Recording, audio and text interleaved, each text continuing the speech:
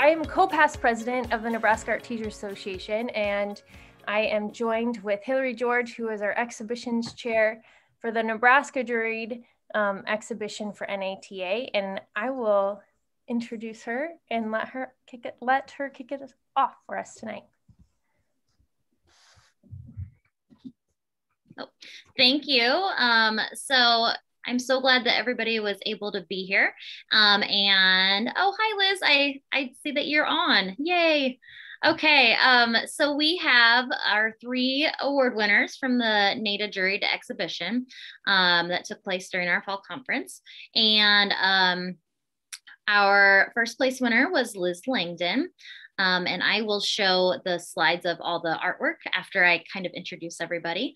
Her second place winner was Jody Boyer, and our third place winner was Deborah Kipley. And so thank you so much for being here. And we're really excited to kind of hear a little bit about, you know, your art making and your process and everything that goes along with it. So let me pull up those slides, and I'll give you kind of our first little talking point that we're going to start off with is having each artist talk about their piece entered in the show. So once I get that slide up, hopefully I don't have any issues with sharing my screen here. Okay, share.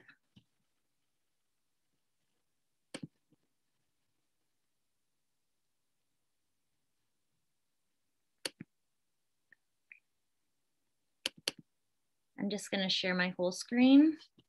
So don't like judge all of the things that I have open and all the icons I have on my desktop if you happen to see them. Okay, so we will start here.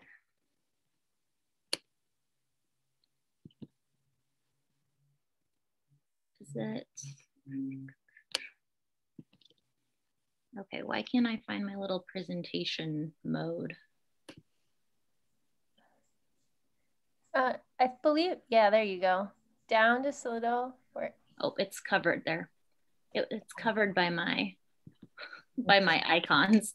There we go. Sorry about that. I was like, why can't I see it? Okay, so first up, we have Liz Langdon, Life and Death Cycle, number 3, and the my icons are still covering. Okay. And the medium here is found ceramic, turkey bone wire, crown of thorns plant. Hi, so did you want me to talk about it now? Yeah, whatever you want to share about your artwork, we would love to hear. We have a few more questions too. If you don't have, you know, if you want a minute or two to think. No, I mean, I can talk about this. Sure. I can always use more time to think, but I'm not sure what I'm supposed to think about, but I can tell you about these. So, and I reviewed, is his name Stefan Groh, the jurors' comments. Yeah, so I reviewed those because, well, I was certainly totally surprised that I was chosen as the best of show. That was very amazing because I really just entered because, you know, I don't live in Nebraska anymore, but so many of my friends are in Nebraska. I just thought it'd be nice to share artwork and just contribute to the cause of the NATA, not thinking I would benefit from it. So thank you very much. And what was interesting was that I did this series. I did like 12 of these, all with they're all found ceramic pieces, which means I went to the KU ceramic shop at the end of the semester and I just collect everything that the students leave behind. And then I have it to work with because, you know, I do, and it says right there, it's found ceramic. So it was funny to me that Stefan went back to his to the Kaneko and clay because I'm a clay artist. So I don't have any qualms about just recycling ceramics that I found because I mean, it's not like I can't make these things, but these things are already made and they're going into a dumpster. It's terrible. And they were all bisque fired. Okay. So really my knowledge of ceramics is always at work. So it's like, well, these are bisque fired. So they would make good things to grow things in because they're not vitreous. The water can, naturally flow in and out of the walls. So these guys won't get waterlogged. So, and I'm at the same time, I'm recycling this crown of thorn plants, which just continues to produce these terrible thorny vines, but they have this great flower. So I cut them and root them and cut them and root them. And then there's the bones. So I met, I think this summer with everybody and with, Bob and Jody and you guys who were there know. I just joined in at one of your meetings sharing art ideas. And I shared the fact that I had collected all these turkey bones and that I didn't know what I was going to do with them because they really weren't going to work out as ceramic mosaic pieces. But it got me thinking about how could I use them. So I just integrated them as part of the ceramic form because really bones are basically alumina and silica also and calcium. So they're all kind of related materials. So, but I broke all my rules because I was a very traditional ceramicist. Everything has to be fired and glazed, whatever. And these are actually just spray painted. And I was not going to glue the bones on because I know that water and glue, it will break apart and it won't last. But I kind of just got over that idea of how everything had to be so permanent. So I glued the bones on and spray painted these and just put them together, and a juror liked them. So that was nice. But I like them too. But it's also fun to see how some of them have weathered in the snow and vines are dead and everything. And it kind of emphasizes the whole life and death cycle. So anyway, I don't have a lot of time to make art. So this summer, I really did have time, and it was wonderful to have time and just kind of suffer in the heat of my studio and just make things. So I made about 12 of these. So I'm still trying to figure out how I can just wire the bones on. The bones are like legs.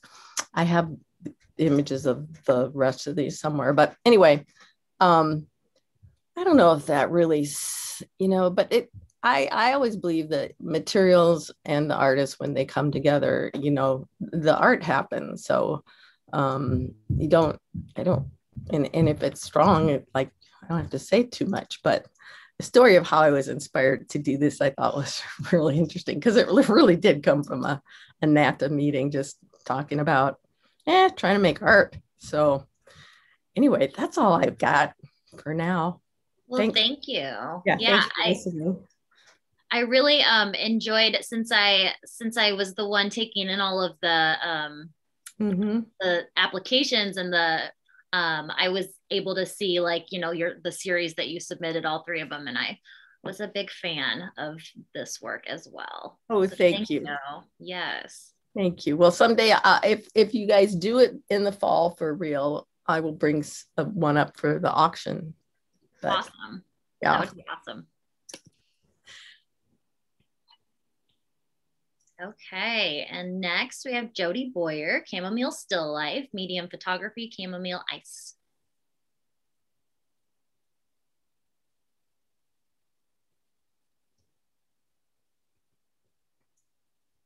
Jody, would you like to say a little bit about your piece of artwork here? Yeah, sorry, my internet just crashed and reconnected. It's all the tech issues these days. So we've had a lot up in our neighborhood with the phone. We've had to have our phone line fixed 4 times in the last 6 weeks. So yeah, I'm actually going to read a statement because that keeps me on point and it will help me give context to this piece. So this is one of the early pieces of a new body of work I've been working on since April of 2020. And the body of work started at the beginning of the pandemic. While I sheltered in place with my family, I found myself reflecting not only on self-care, but also on the roles and responsibilities of how we tend to each other, our shared communities, and our shared humanity. In my kitchen, while I prepared food for my family, I began to explore creating ephemeral sculptural objects. As artists, we can problem solve and remain creative, even in times of crisis, with little to nothing on hand. The science of ice, food coloring, and my freezer became my artistic tools, and my kitchen a photo studio. I used decaying leftovers from flower bouquets bought to brighten our domestic space. My children and I also began foraging in our neighborhood as a way of thinking about place and sustainability. This is new work for me, but is tied to my identity as artist, researcher, mother, teacher. The work investigates domesticity, a word that's hard for me to say, and physical change on a metaphoric and visceral level. Decorative glass designed for celebration, a world frozen, loss, the fleeting existence of fragile cut flowers, grief, and the passing of time are all embedded in the eye candy of these sculptural still life photographs. So that's a statement that I wrote a couple months ago to kind of frame this body of work that has continued since this early piece. This was one of the first pieces that I was really satisfied with in my experimentations. And I was really honored to have it recognized by NATA and our juried exhibition. Awesome, congratulations. Yes, thank you, Hillary. And thank you for sharing. And I also have to thank you for sharing all of your work every day because it inspires me. Thank you. I love seeing all the pictures. And then our third place winner was Deborah Kipley. And the title is Honoring Women Who Serve, Medium Steel and Acrylic.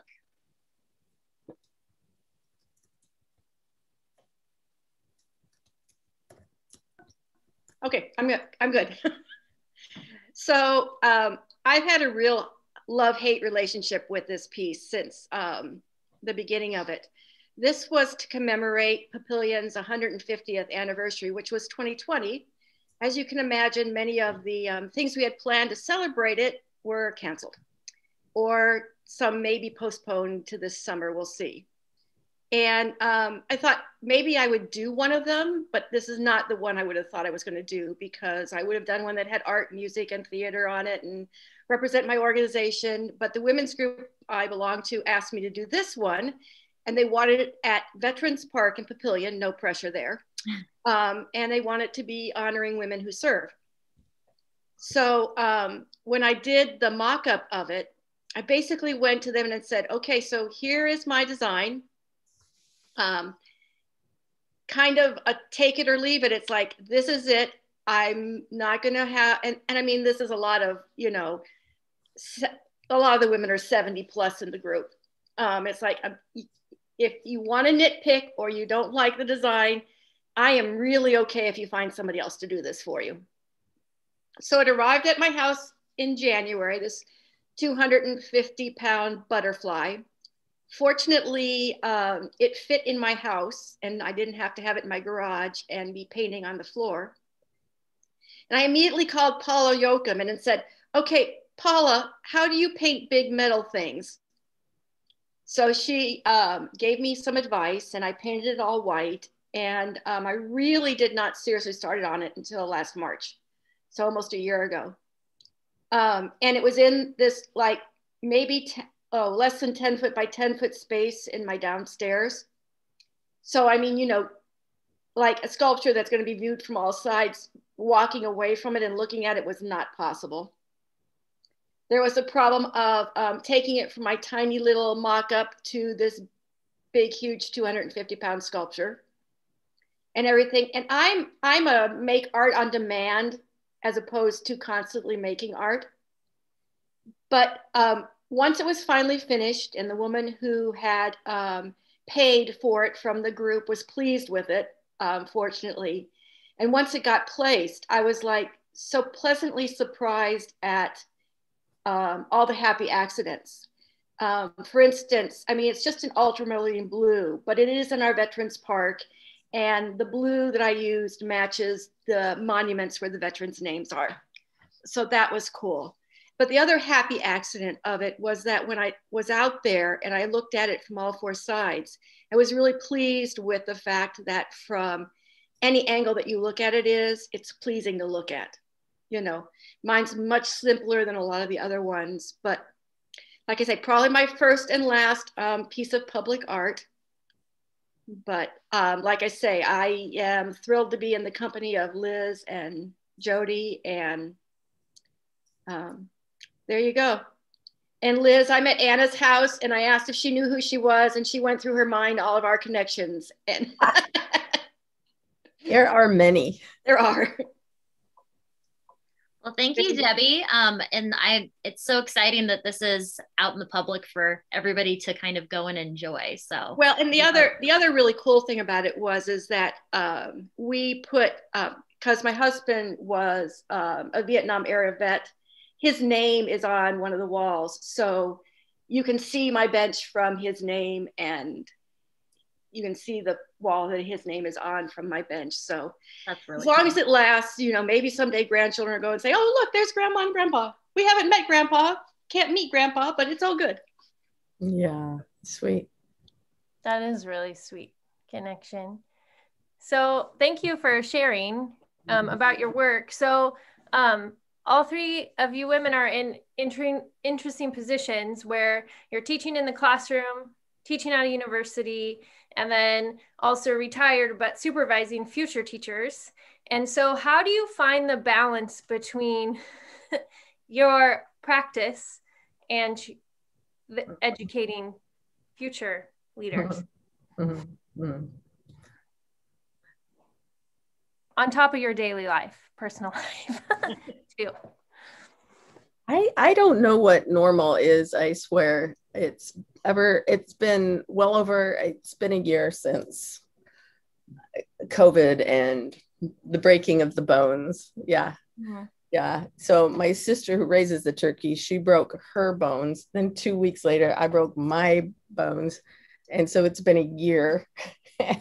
And there have been births in my family that bring me to St. Louis. So I'm in St. Louis right now. I traverse the state almost every week. So really that work this summer, it kind of has to tide me over till this coming summer, because this is just, I've been loaded down with more teaching responsibilities so to be honest, I just have to wait till the summer. Yeah, I'm just waiting till the summer. Yeah, because there's a lot of other stuff that I have to do. So, but I guess it's just, it's not the month to month. It's more like the year to year or the decade to decade. Once you plant your fork and you go, no, damn it, I think I am an artist. I think I can do this. Figure it out, and you just keep doing that. Randomly you win a show. There's always some little thing that dangles and goes, no, you should keep doing this. Like, oh, okay, yeah, this is great. And then, everything else, just the big tidal waves come over, and it's like, oh, well, I have to wait for that tide to be really low again, and then I can see the parts of my life there. It's like, oh yeah, here's one that's sustaining. So I don't know if that makes sense, but I think it's important, like I said, even if it's decade to decade, but keep making. You're an artist, just keep and accept the fact your art's going to change, and and that rules are arbitrary as to what is good and bad, and it doesn't matter. It's the pursuit. So that's what I'd say. I find that it's really helpful to look at the practice a bit like exercise or taking your vitamins. And so, I get up every morning and force myself out of bed at 5 to meet my swim partner and do that 5 days a week. And for the last 6 months, I've been doing the same, forcing myself to make the space for the artistic practice. And sometimes it's just a drill, it's just an exercise like a flutter kick or of focusing on the flip turn. And sometimes there's something really productive that comes out of it. But I have to make the space in my life. And I think I've learned over the last, especially in the pandemic, I've learned what keeps me sane and what keeps me healthy.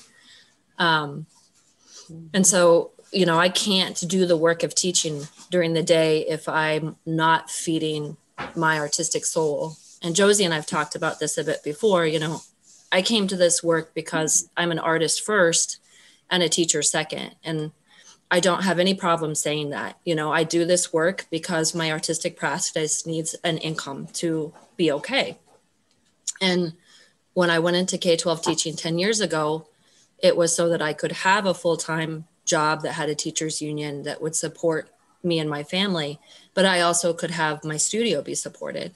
And so, you know, I make that the primacy of what I do, and I'm emotionally and intellectually okay with that, you know. And I think it's hard for art teachers to do that because we give so much and we're so caring for our students that sometimes I think we feel bad saying that it's okay to put ourselves first in any way. And I think that the pandemic has helped me understand how important that is, because our time here is fleeting, you know, and if you're in the Judeo-Christian mindset, it's a one-way trip, right? So you want to use your time as effectively as you can. And then I'm a better person for my students when I do take care of myself in this way. So that's how I do it for me.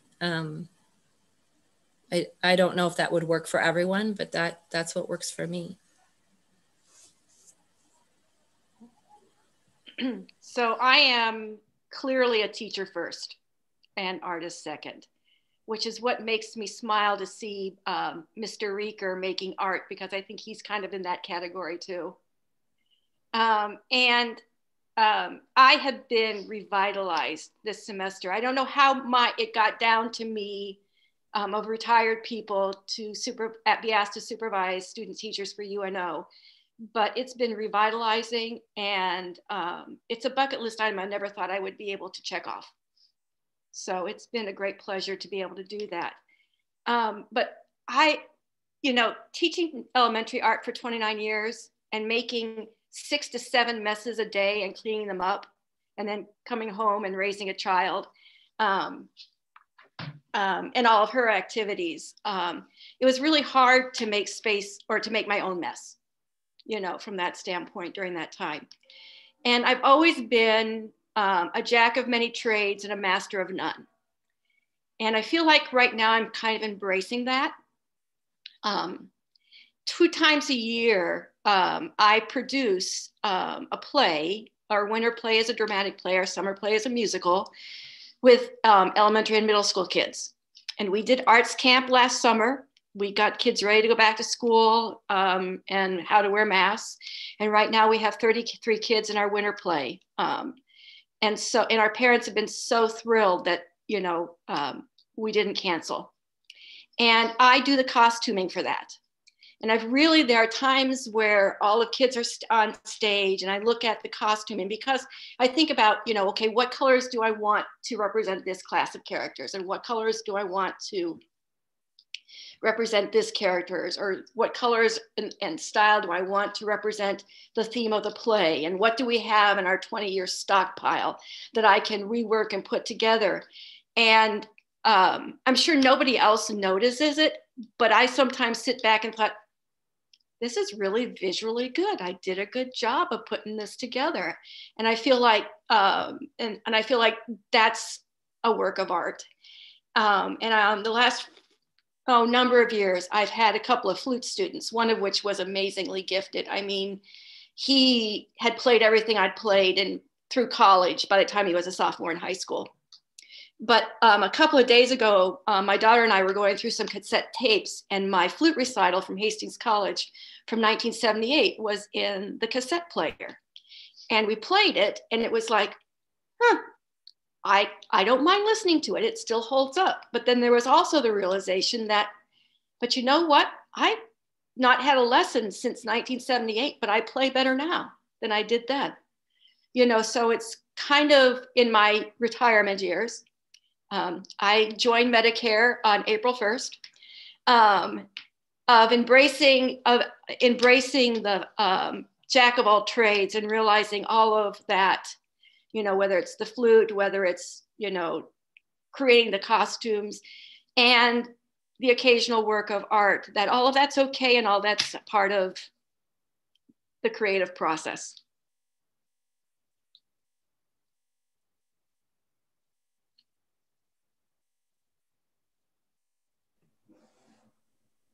Yeah, thank you for sharing those pieces. I know it's like, I hear what you're like, I can relate. I personally, not to make it about me, but I can feel that like, you have to take care of yourself. And if you're creative, that's the outlet. Like you have to feed that before you can go to others, and you have to, but part of it is showing up and doing the work too, Thank you. Mm-hmm. Yes, thank you for sharing. Let's see here. So the next question that we have for you is, what inspires you? Where do you get your creative inspiration from?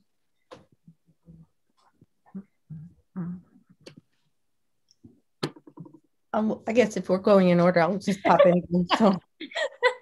There's no rules here, so. And I can answer that one. So yeah, I guess I've just always worked in clay and ceramics. So that's just where I stay. I like to make cards for people and things, but which is also a fun and creative outlet. But when I want to make something that gives me time to think through ideas, I just always work with ceramics. So because form, just like forms talk, and the clay and talks, and I don't know, it's just like, that's what I'm familiar with. But the idea of it not having to be all finished, and I don't know, this idea of being able to make digital creations that are transient. So my pieces are kind of transient. Jody's are very transient. And I'm thinking, yeah, well, these kind of are too. So, so I'm, kind of pushing that. I'm pushing that boundary for myself a little bit. So I guess that's it. The facts of knowing your materials and then pushing the boundaries. I think those are probably good guiding practices that certainly are good. That, I don't think about teaching now. Yeah, I think that's what I would tell my students. But anyway, yeah, that's what I'm doing. It's interesting to think about clay being, sorry to interrupt, transient, because it's like, I know. In art history, like you learn about how clay lasts for so long and it's passed on for. Yeah. And that's how I was certainly, that's how I was like raised up in that tradition, like with Henry Serenko, very traditional ceramicist, and, skeptical of anything that wasn't, gas fired and stuff. And so, yeah, but then breaking ceramics and ceramic shards, the material stays around in whatever form it is, but you sure can change the form by breaking it, or, that's why I did the mosaic workshop, and I know Laura did a great piece in it. Laura Huntemar, if you're still here, was a great piece. So yeah, and then like you just to take all this crazy stuff that's been made in ceramic materials and break it apart and recontextualize it. Oh, it's so much fun. So I have a bit of a sense of humor, and I just love to do that. But what I really love is to see what other people do. It's a very freeing process. So that's what I will do when I retire from teaching, which won't be too much longer. So I'm just going to do those workshops. So yeah, I've done a lot of those workshops, and that's what I really like to do. It's like anybody can do it, and everybody feels good about it when they're done, I think. So I shall mute myself now.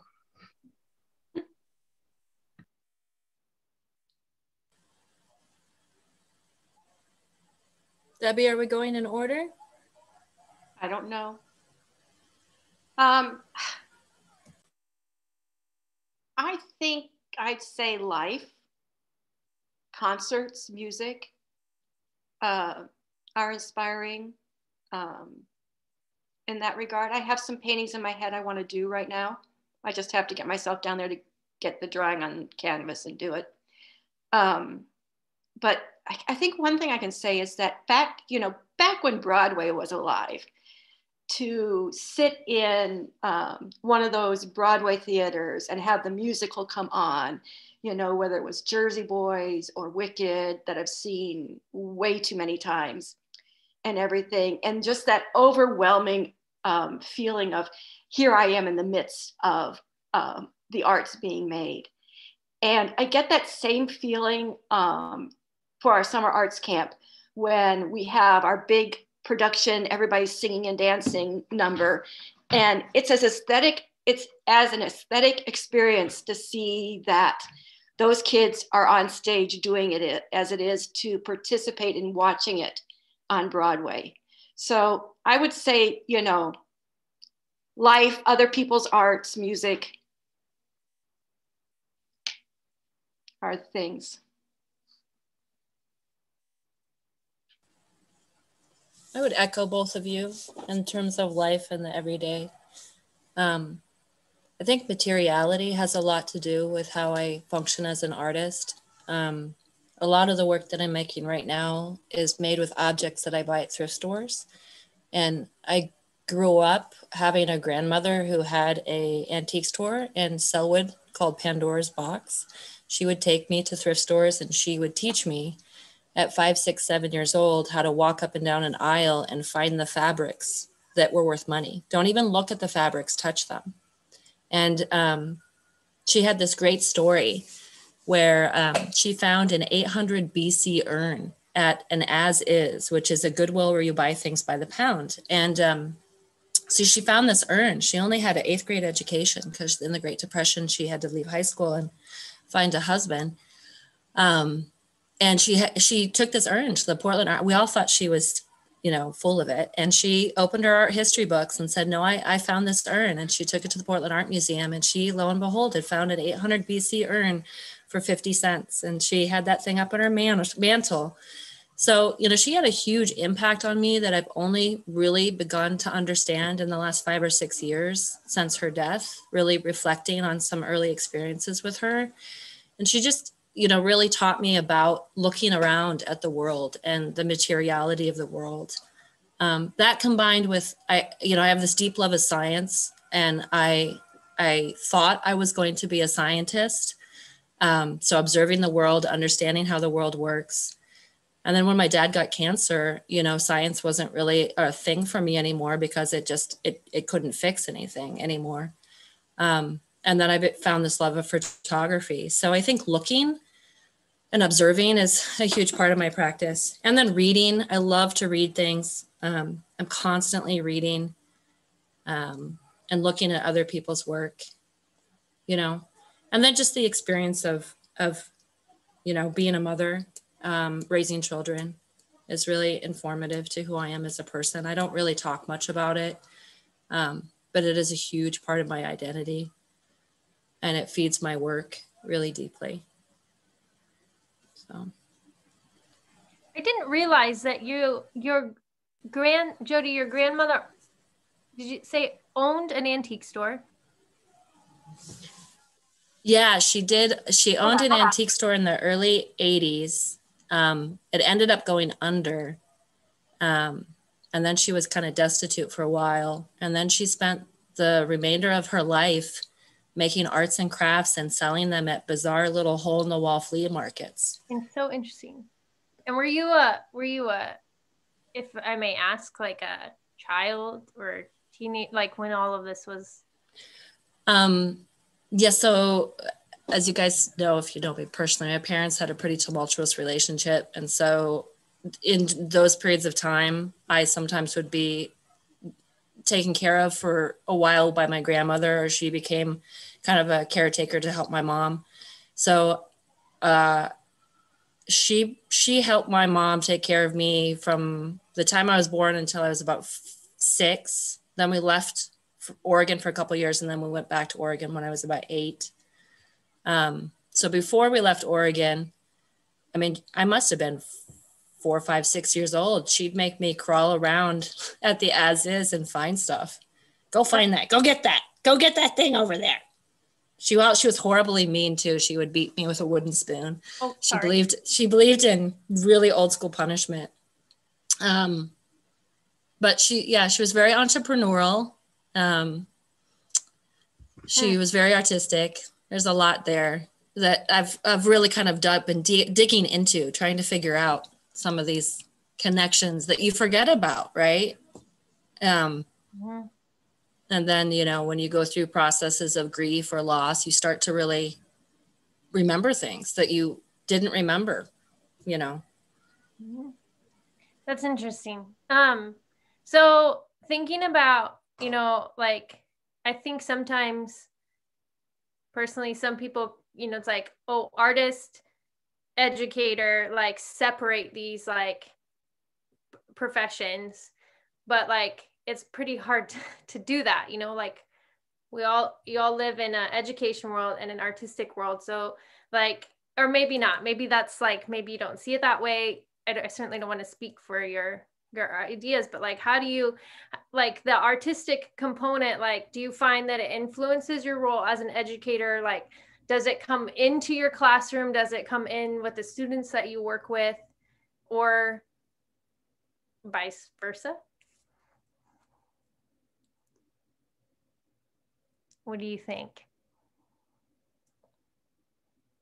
It does.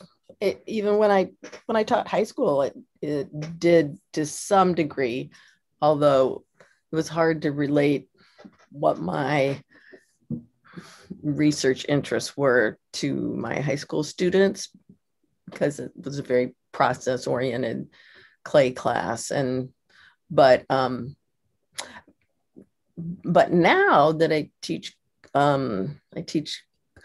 college students, some of them are artists, educators, and others are they're just educators trying to learn about art. But I can speak much more confidently about art concepts just because I've kind of lived the life. So, but I think our students, I mean, even when I taught high school, I mean, they knew, because they knew that it was important to me. I mean, just as artists, you know, what we see as important is so different from what their other teachers or what might happen in their family. So I think that it is important, you know, that it's something that you pursue, however you do pursue it. Not saying there's any one right way to pursue, but I think it's really vastly important.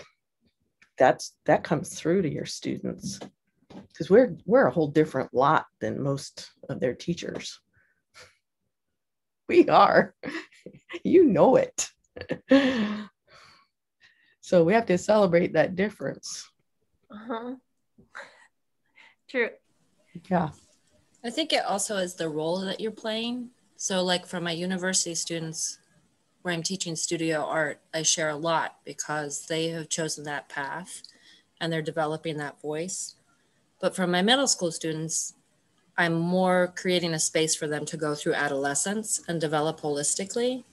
And so sometimes I share just a little bit, but most of the time, the role I'm playing isn't the role that I play in my studio as an artist, right? And so I'm serving them differently. So, you know, I think it ebbs and flows for me. It also might be my working class background, where I'm sort of like, I work all day so that I can have this other thing later on. And I love my daytime job and I love my work. I love working with young people.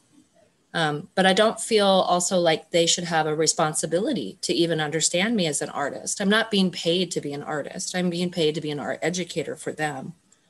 And so it feeds my soul, but I don't know if I need them to understand that part of my identity, if that makes sense.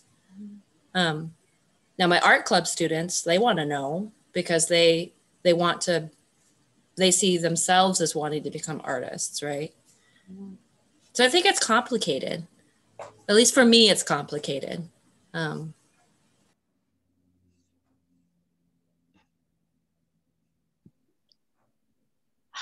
think because I've traveled quite a bit and I'm so eclectic that when I was teaching elementary art, I brought in like things from places I'd been, or, used theater and, folk, a la the Rose education that Liz and my daughter got, bringing in plays and stuff and having them dramatize folk tales from other cultures and that type of thing. I have some lovely drawings that I've now let go of the actual drawing, but I did take pictures of them, of a time when I went in, took my flute, set at my music stand, and had them draw me. And I have some wonderful drawings by like sixth graders of me playing the flute. One of them looks, my hair's everywhere. I look like a mad scientist, but I mean, they're just really sweet. Omaha South is one of the places where I have a student teacher, and not the teacher she's assigned to, but the next teacher came in and says, "Oh, so who is your supervisor from UNO?" And it's like, "Oh, Debbie Kipley." And she goes, "Dr. Kipley, she was my first grade art teacher." And she related that she remembered that I'd share things from one of my trips to Africa with her. So, I mean, that was just a reinforcement of, those things were important that you brought in from other places from your life. And there she is, somebody who's an art teacher.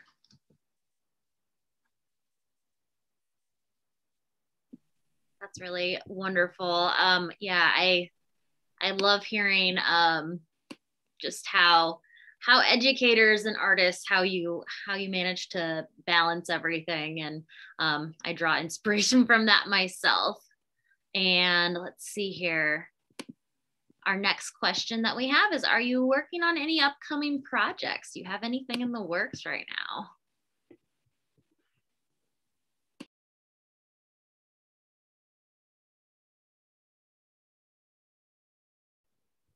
I don't. I did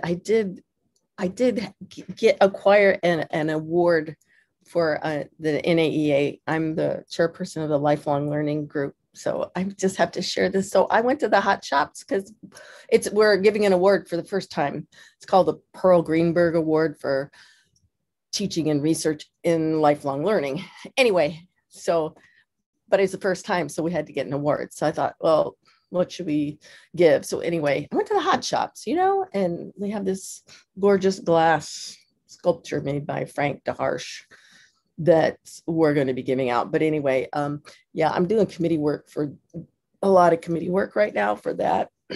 Plus I'm way overburdened with teaching 4 classes. So I just want to get through this semester, then life will be better. So no, I don't plan that way. I'll probably go up to the ceramic shop and see what they're throwing out in May.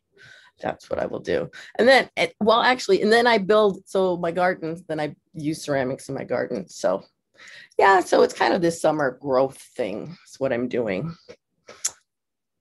That's my plan. I can't quite see through 2020. It just doesn't seem to have ended yet. I don't know if anybody else is feeling that way, but I think everybody is feeling that way. Besides when the Chiefs lost, when they went so flat, it's like, oh, this is really, maybe it's over now, because it really didn't start till, anyway, it's not good. So we'll look forward to summer. Yay. That's my thinking. Yeah, maybe then it'll be 2021. Maybe then it will be 2021. It'll start in June. Yeah. All right. I actually have like 4 paintings in mind that I want to do. One is from a Christian group that I just love called For King and Country. And their last album was Burn the Ships.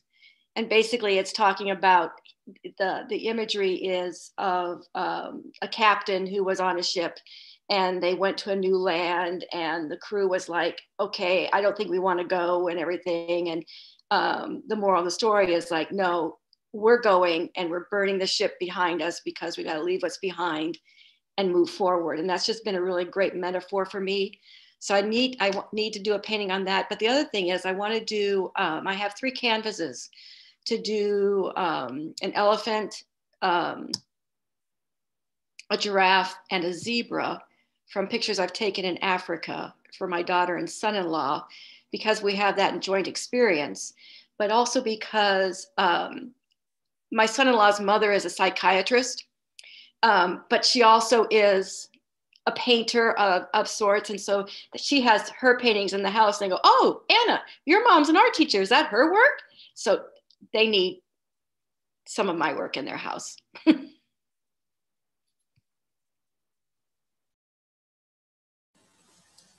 I have kind of a funny story that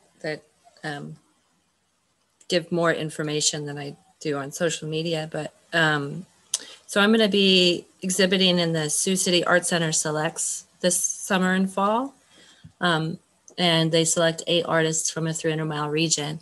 And what's really wonderful about this is that I have tried for 16 years to get in this exhibition. And in 2004, my introverted, amazing spouse did not want to send his artwork. And I forced him to send his artwork to the exhibition, and he won Best in Show. And so since then, I've been sending my work, and every time I get rejected, right? So in December, I whipped together my 5th submission, you know, and my spouse is teasing me from the couch, oh, you're going to do it again, huh? Like I can't stop the punishment, right? And I was just like, yes, I am, because I'm not going to give up. That's the Joe Boyer in me. I'm not going to give up. And it was just really nice when I finally was accepted and had this new body of work accepted. I think it just speaks to what I try to share with my students. You know, earlier we had talked a little bit about what do we share with our students. And I think what I share most with my students about being an artist is perseverance, right? And keeping at it. Today we were learning to make paint with markers because we all have our own set. We can't share, we can't touch anything, and it's just a hot mess. And, you know, I talked a lot about patience and risk taking and keeping at it. So I bring that to my classroom from my practice. And I'm pretty excited to share that I got in this show with other people who are artist educators, because I think sometimes we do feel defeat trying to balance it all. So this is just a story of a little insight into my little personal win. And I have been gloating around the house quite a bit, let me tell you. As you should. Yes. Good for you. Congratulations. Thank you so much. Cool. So before we wrap up our evening, are there any questions for our panelists of artists, Laura or Marilyn? Do you have any questions, or Bob? Or do you have questions for each other? I have a specific one for Jody, but I don't know if it's too intrusive on an artistic process. But I've been watching a lot of the things that you post. And I think what sort of intrigues me is how you know when you want to take the photograph, like how far in the melting process is gone, because it seems to be at a similar point with what I've observed. So my question is, do you force the melting at all? Or are you letting it melt naturally? And have you done a series of every so often taking a photograph to watch the change? Or anyway, that's what I've been thinking about when I look at yours, and how I hope you believe in imitation is the serious form of flattery, because I'm jealous, because I would love to do that, freeze things. I don't have the freezer space, although I should be taking advantage of the weather. So anyway, that's my question that's been on my mind. So I set up in my kitchen, and on a Saturday, I start making things on a Monday, and I took over one of our freezers. And then when I shoot the images, when I first started, I was shooting 600 to 700 images of each sculpture.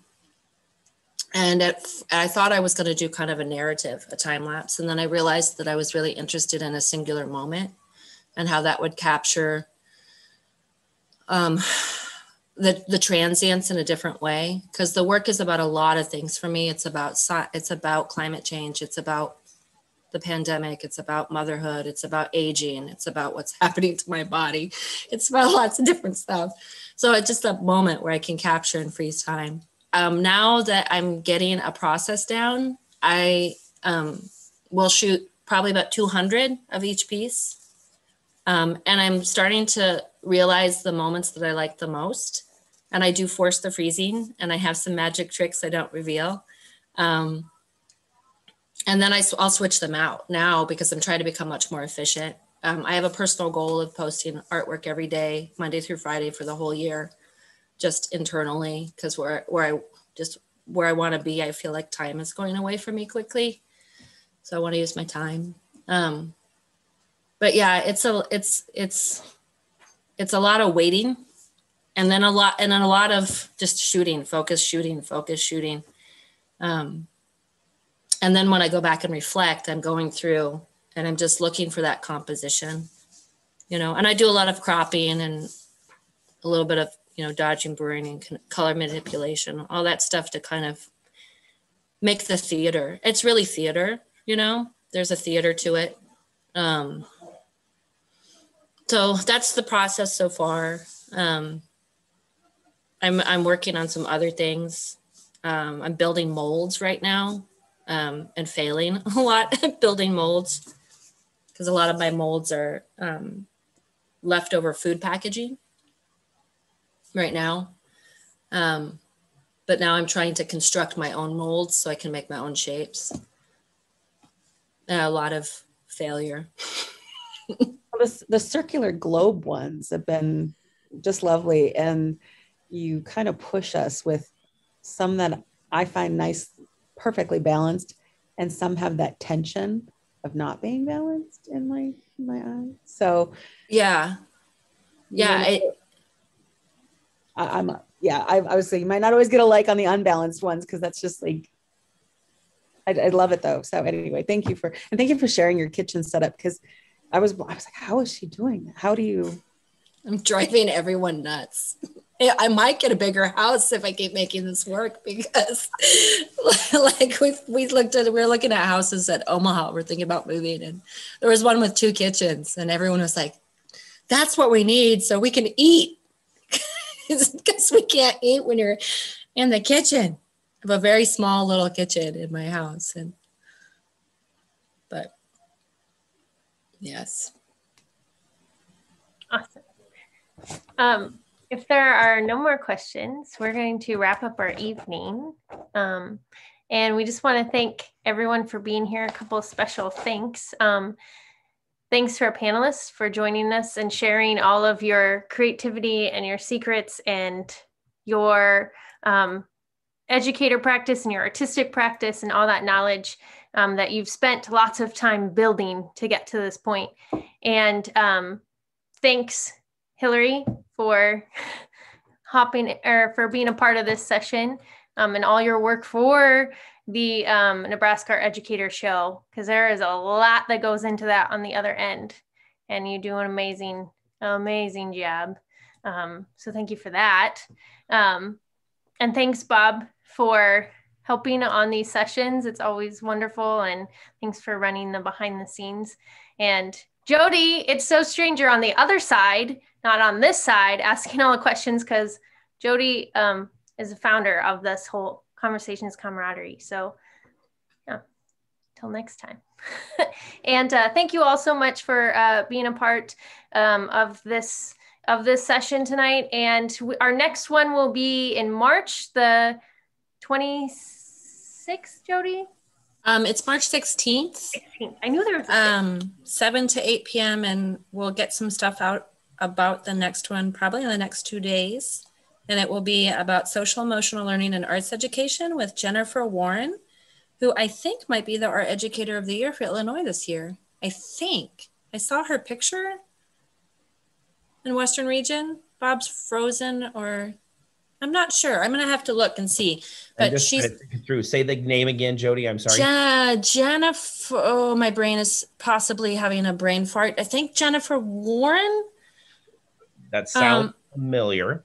She spoke at the National Art Education Leadership Conference last summer, and she shared about social emotional learning and arts education. And she was just an absolute treasure and phenomenal resource.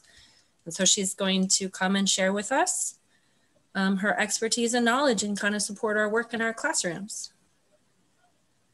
Her expertise and knowledge. Oh, tired. I hear that. Yeah, so thank you all for being here. And this concludes our evening tonight. Stay in touch on Facebook, and Springboard meetings coming up pretty soon too. And YAM extension is Youth Art Month is February 28th. So there's lots of things going on. So tune in and partake. Also, a big thanks to Josie for putting this all together. I thank you. Very little. There's a lot of team support on this one. Yes, and an assist from Bob and Jody as well. Thank you all for asking me to join in, and thank you to the artists as well for participating and everybody that joined. This was a fun night. So.